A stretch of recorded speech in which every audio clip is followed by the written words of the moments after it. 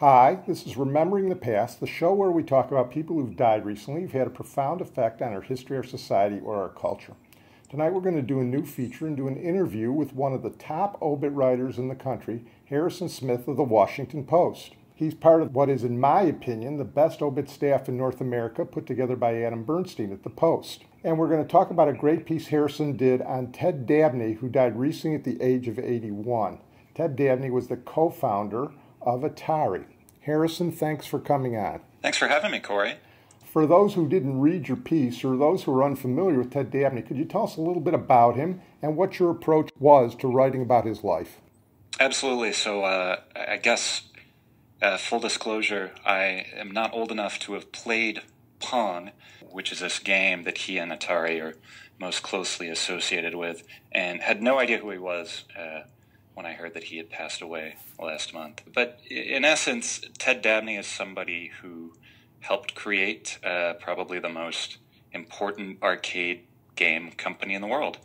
You know, Atari, when they were created in the early 70s, they were really at the forefront of video games, which was a phrase that hardly existed at the time. They were working from scratch to try and basically use these new-fangled devices called computers, which cost tens and tens of thousands of dollars at the time, to have fun at bars and arcades, which I guess didn't really exist at that time, so bars, hotels, restaurants, what have you. So Ted, again, he was a co-founder of this company, but he really wasn't a business person per se. He was a guy who liked to play around with circuitry and figured out for Atari how to get things to move on a television screen. I'm sure there's a much better technical description of exactly what Ted did, but sort of the problem of it is it's hard to figure out what he did if you're not in the video game industry or have a background in computing.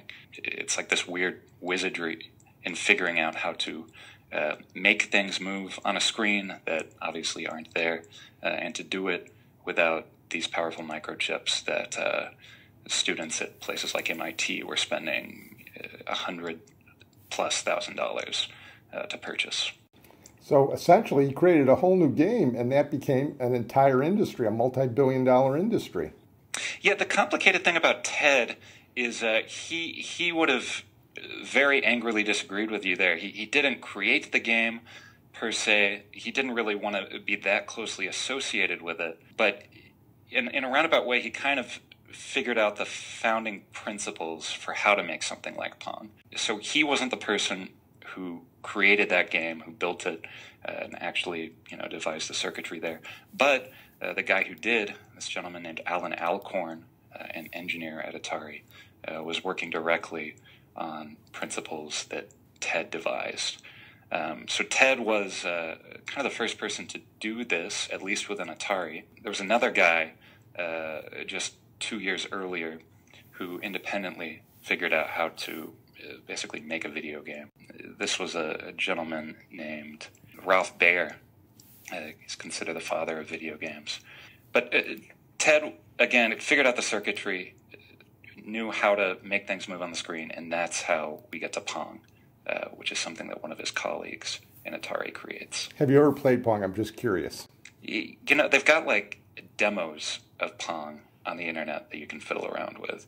And I think even on like the Nintendo Wii a few years back, you could play this early version of Pong or a lookalike version of it. Well, when we think of Atari, we think about Nolan Bushnell. Can you talk about the relationship between Ted and Nolan Bushnell? Now, you called Ted the Steve Wozniak of Atari and Bushnell the Steve Jobs. What was their relationship like, and how did it change over time?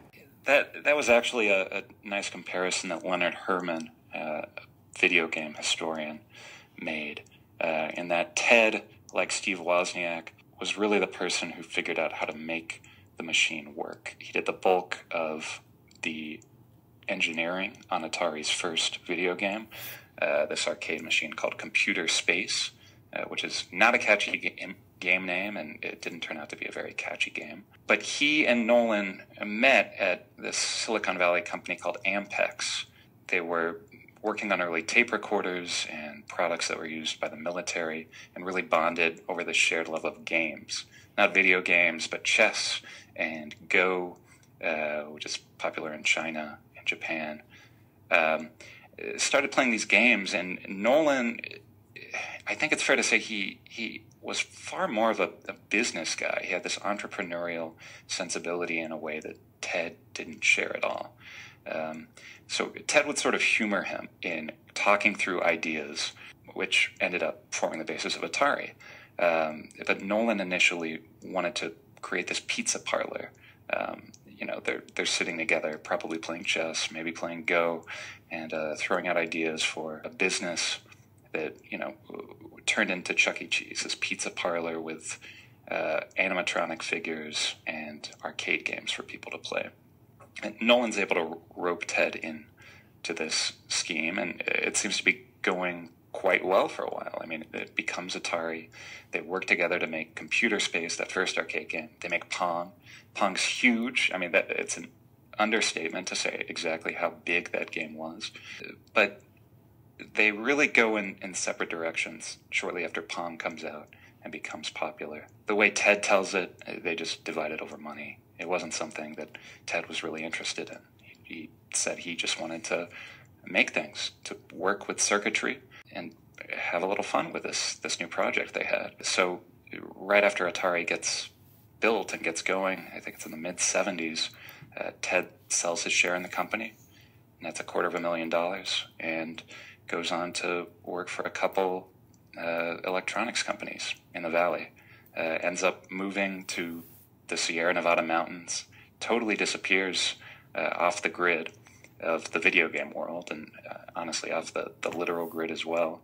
They're in this 300-person town, and he and his wife start a grocery store, and by all accounts have a lovely few years. From what I've read, that's not that unusual for some of these Silicon Valley heroes to just get up and leave sometime. I think most of them made more money than he did, because he really didn't make much money, did he? He didn't. No, I think it wasn't something that he expressed much regret about, but it was really that $250,000, which it was definitely a lot more than it is today. But yeah, had he stayed in the company longer, or maintained a share in Atari, I'm sure that the cash out would have been enormous. Yeah, it sounds like a very interesting guy. Anything else, any other insights into his personality that you can give us, Harrison, before we close? Sure. I think what really stands out to me, and it's kind of hard to realize, I think, how unusual this is, because as you mentioned, there are other people in the Valley and other entrepreneurs that may come to mind who weren't celebrated in their day, or who sold their share in a company early. But to start something like Atari, to play a role in the creation of the most famous arcade game in history, Pong, and then just to disappear for 30 or 40 years, it's pretty remarkable. And I don't want to overly psychologize. It's hard to speak exactly to what Ted wanted and what he wanted to do. But I think it's safe to say he just went into this almost as a lark, and it was almost as a lark that he created a multi-billion-dollar industry.